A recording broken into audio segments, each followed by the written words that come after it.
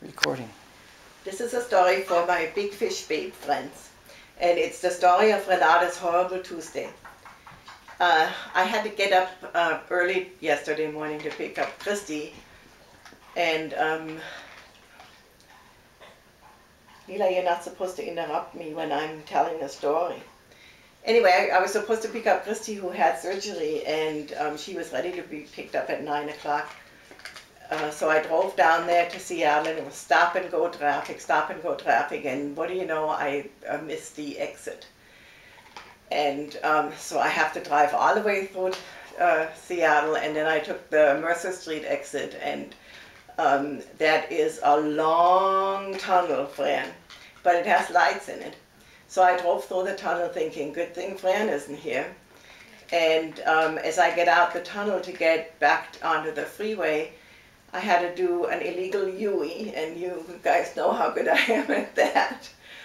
And I got back on the freeway, and I finally went and got Christy. Meanwhile, the indicator on my thermostat in the car is dangerously close to red. And I'm thinking, oh my God, I forgot to put coolant in there. I've been meaning to do that forever. So I get up there to get Christy. I can't find the place. Can't find it. I'm driving around. Meanwhile, the needle gets into the red, and I'm thinking, oh shit, what am I going to do?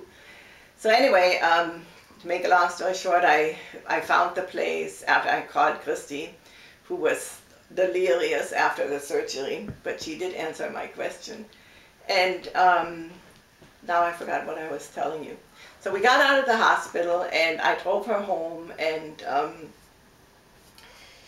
while on her way home we had to stop somewhere, and while we were waiting for some medication, I programmed my new cell phone to my Bluetooth, and I hadn't gotten around to doing that. And so I fiddled around with that, and then I got that done, and then I took Christy home. Well, on my way home, I thought, I'm going to try this new Bluetooth and call some friends, and I won't have to worry about getting stopped. And so I put the phone down, and I picked the phone up and turned my little Bluetooth thing on, and I say, call Shirley. And the thing says, call who?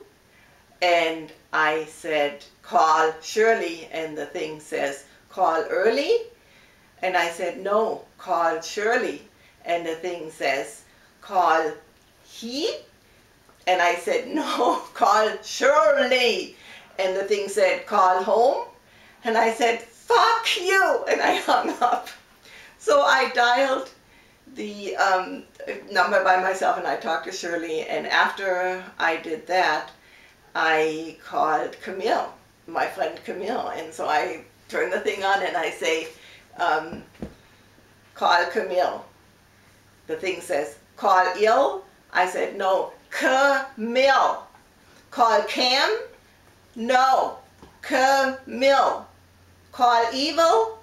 No, Camilla. Anyway, I can't remember what it said, but I had to hang up again because the damn thing didn't understand me. So I called Camille with the hand, and then I called Jody, and I said, call Jody, and it said, call Yodi? I said, no, Jody. Yodi?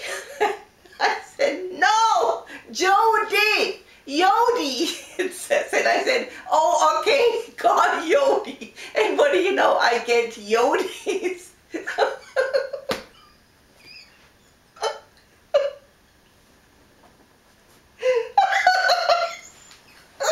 Oh my God, I have to laugh at myself. Anyway, I left a message on Jody's machine because, telling her this because I knew she would get a kick out of it. So anyway, I am really frustrated by now, and I can't remember. Oh, and then I called Janet, my friend Janet across the street, whom you met, and I said, call Janet, and it said, call work. And I said, no, call Janet. Call home? I said, no, call Janet. Call home? And I said, yes, and so it called home. So I had to push Janet's numbers in there, and Janet just started laughing when I told her the story because it was so funny. And she said, it's happened to me and you can actually train that thing.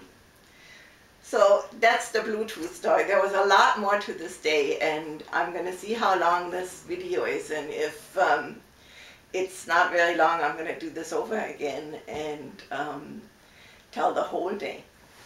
Bye. Watch out.